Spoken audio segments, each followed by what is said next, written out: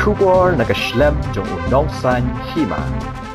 Kamaulai town dorbar kaseng samla maulai pelun haringkat bat ka Spac Kankyo Enertek Pvt.Ltd Private Limited hene kasengi kilahir ban Jurip ya ka Jakat he jabo Marten kabadon hamaulai mauyong bat ban yam mirjing mot komno ban le ya kania kajing net chagani kajing the niot kolong namar ba kani ko company ka donjing thmu ban penkala yekni kinyot shaka biomethanol Habakrem kinong thok kubor u CEO ka Spac Kankyo Enertek Pvt.Ltd Private Limited Vikramjit Maitei uloong balada ka Sarkar Meghalaya bat kisnong kikloy ban yatray lang yakani ka project ban penkala methanol yakni kinyot badon hamarjan kanlong kajing mentoy ya ka jilla habayade ba kajing khu jing suba bat kanlong ru kajing yo nong ya ka Sarkar bat komjo ru ikinong song makin yo kam yo jam ulay thu ru ba ka company kalapan kre ya ka proposal bat kin sa siya ka Sarkar jilla bat siya ka municipal halor kani ka project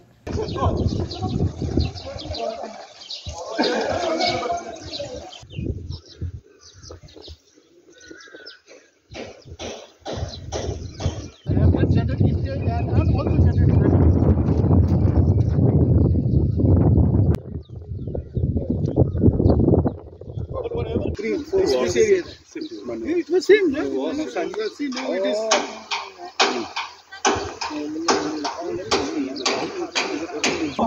Within the green.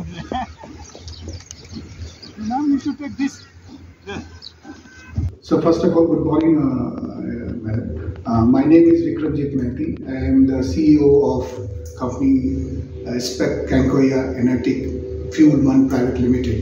Our company is based registered in Chennai in Tamil Nadu and our regional office is in Guwahati. Now coming to the project, what we are proposing is that to put up a waste to biomethanol plant of a capacity where we can process 250 tons per day of the waste coming from the city, from the municipality. So this waste will be processed and converted into biomethanol, which this biomethanol can be used for as a fuel, which will be mixed with diesel so that it can be used for transportation, industrial process purpose, and commercial purpose. Now, we had an opportunity to have a discussion with Honorable Chief Minister Mr. Kumar and with your Chief Secretary and others, officials, and everybody welcomes the thing to set up the plant. However, we have been advised to put up a expression of interest, which I will do once I go back to Guwahati. I will prepare the document and submit to the secretary for the process. My purpose of coming to Marten is to look into what is the present situation of the plant, which I've seen the dump yard, and I feel very sorry that with such a beautiful city, we have one of the worst dumping ground there. So we will, with the help of the government, with the help of the community here, we plan to set up a plant which can process this waste and make our Shillong one more again a beautiful city as it is.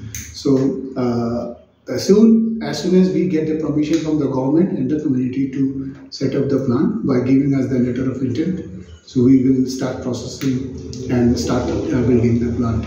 Given an opportunity, in the end, I want to say that if given an opportunity in next 3.5 years to 4 years, we promise that we can make the whole dump yard a beautiful and clean place, because where every day regularly all the dumps which we receive at the plant we can process and make it into a productive and value chain, which is biomethanol.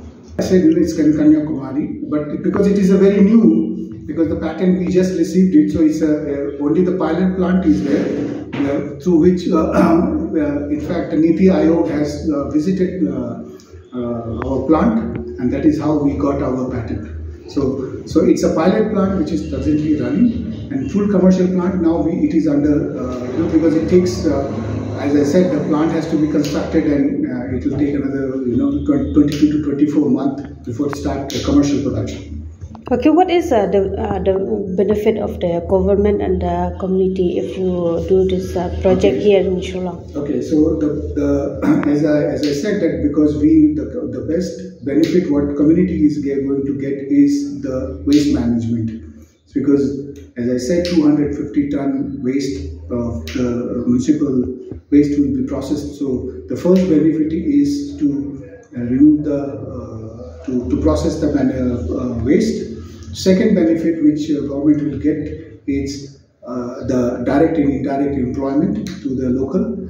Third important benefit which will have is that once the methanol is produced and it is sold in the market, state government will get the GST.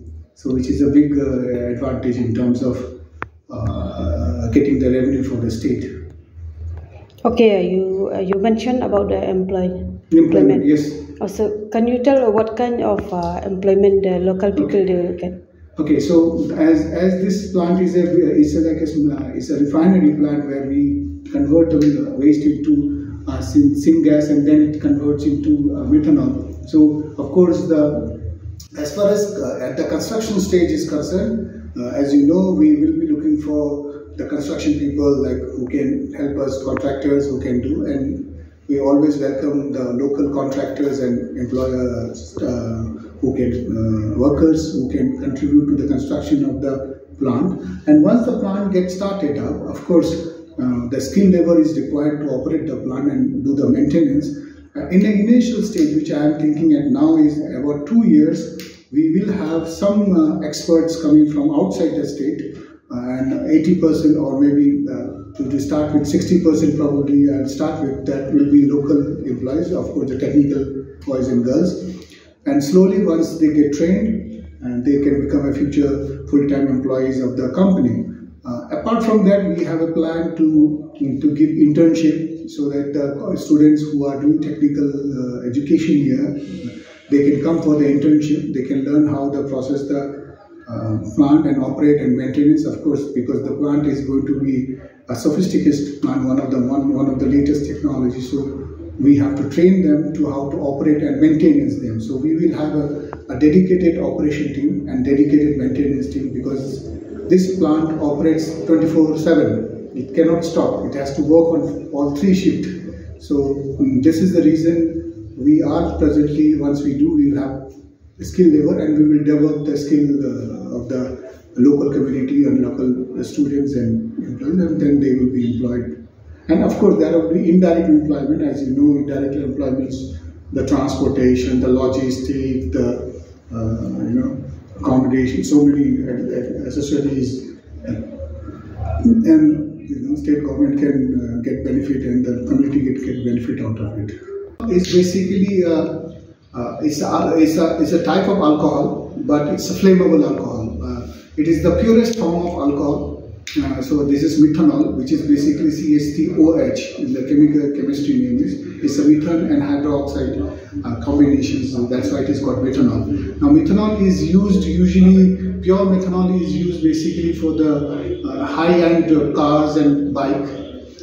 For the diesel engines which are in Prozina, they can be this methanol can be mixed up to 15% to the existing diesel engines.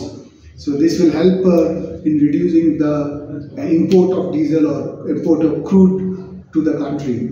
So that's the advantage. Number 2, there are even it can be mixed with the marine oils, marine fuel oils. You see the barge and big ships which is coming. So that can be mixed with that. And methanol, which produces this methanol, has got a lot of application in the industries like resin. In the presentation which I will send you, will see more than 158 applications are there. It is a raw material for many products, polyester and petrochemicals and resin and many others. This is one of the major components. Even your cleaner in many things, So it is there. There is a list. It's a raw material for many.